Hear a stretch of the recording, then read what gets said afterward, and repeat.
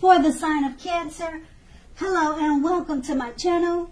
Just remember the bottom cards are paired with the top cards, and I'll be going through the past, present, challenge, and outcome. So we start with the past. We have the Emperor.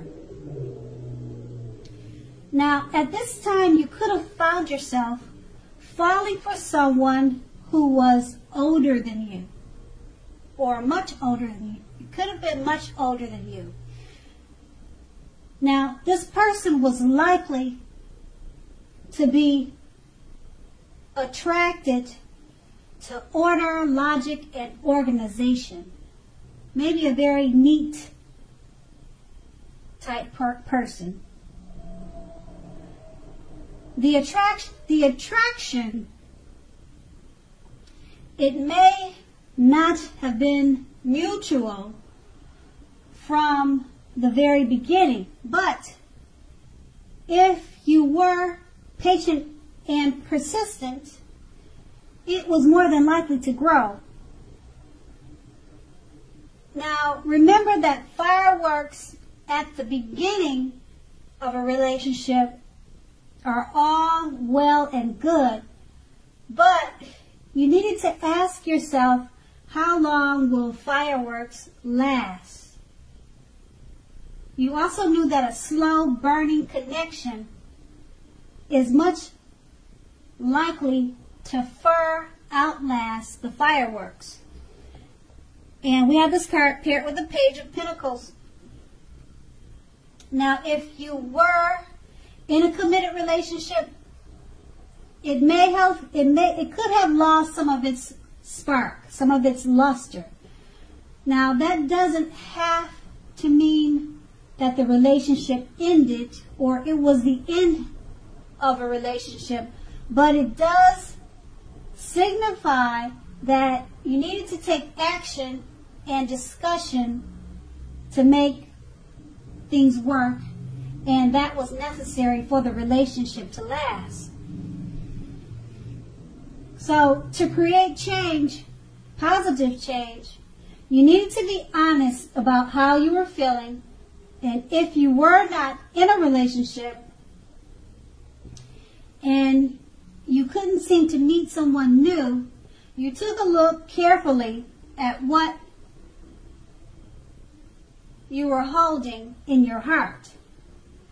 Now, you could have still been attracted to an ex or holding on to the past person, and you may have needed to let it go before you could expect to move forward. And that's in your past, so let's move on to the present. We have the Nine of Pentacles. Now, the Nine of Pentacles is a very excellent card in the tarot regards to love.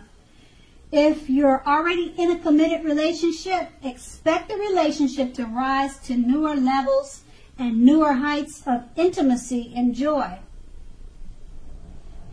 Also, if you're not in a relationship and looking, this card, it shows us that someone new who has what it takes to be in a new, meaningful, deep love could be headed your way really soon. So smile, because everybody loves a happy lover. And this card is paired with the Chariot. Now, it's possible that you're tempted to go too far too fast, and that someone is pressuring you in that way. Now, either way, communicate as best as you can about your boundaries and preferences, and be honest with yourself about the possibilities. So, if you're not interested in that relationship or in a relationship with someone who clearly wants you or who clearly wants one with you, then the kindest thing you could possibly do is to let them know that you're just not interested. Because the short term this may cause will benefit everyone in the long run. Now, with these two cards paired together, the Nine of Pentacles is just letting you know, if you're already in a relationship, it could rise to newer heights of intimacy and joy. It will be going very well. And if you're looking for someone, you can meet someone new in a great way, meaningful, deep, loving way. And being that it's paired with the Chariot,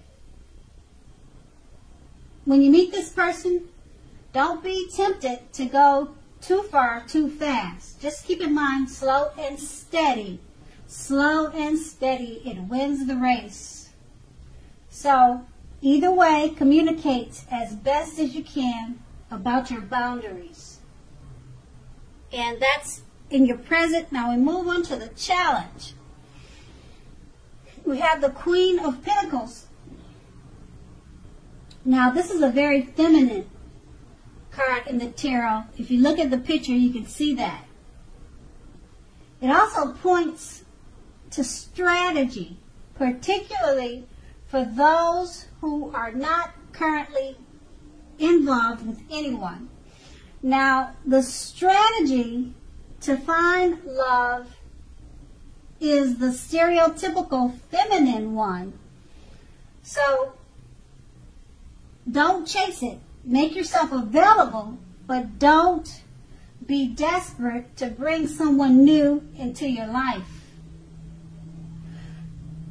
Because when the time is right, that will be made absolutely clear to you. And you won't have to do backflips to make something come about. Now just remember to be upbeat and know your worth. Know that you have many things in which you are worth loving. And we have this card paired with the Two of Cups. Now, the Two of Cups, it represents true love, balanced partnerships, commitment, and all the things that most of us hope for when it comes to love and relationships. However, this card doesn't mean that you can just do or say whatever you're thinking and think that the love relationship is going to last. Now, it only means that the real solid potential for true love and affection is there. So, keep in mind, if you are looking for love, this is a signal that it is very likely to be headed your way fast, very soon. So just relax. And with these two cards paired together, the Queen of Pentacles, like I said, it's about being feminine. You don't want to push for love. You want to let it come to you. It points to strategy. Okay? Now the strategy to find love is a stereotypical feminine type of way. You don't chase it, but you make yourself available. You fix yourself up, and you make yourself upbeat, and you present yourself. Okay, and this card is paired with the Two of Cups. So while you're doing this, presenting yourself in a feminine, strategic way, the Two of Cups is letting you know that it's a great time for true, balanced partnerships and true love, the kind that most of us hope for. So don't waste this time staying in the house, because the Two of Cups is a very, very good card for love and potential for true love and affection is there. And that's going to be the challenge. Now we move on to the outcome. The Nine of Cups Now, this is also a very, very good card in the tarot for your love life. If you're already in a relationship, it's very possible that it's going to deepen and become better and much more sweeter. So if you're single, it's a great time to meet people. So you have to remember to get out, mix and mingle, have conversations with strangers, people that you already know, people that you meet without being married to, and any potential outcome. The ideal is to have fun at this time. And this card is paired with the Six of Cups. So if you're currently in a romantic relationship,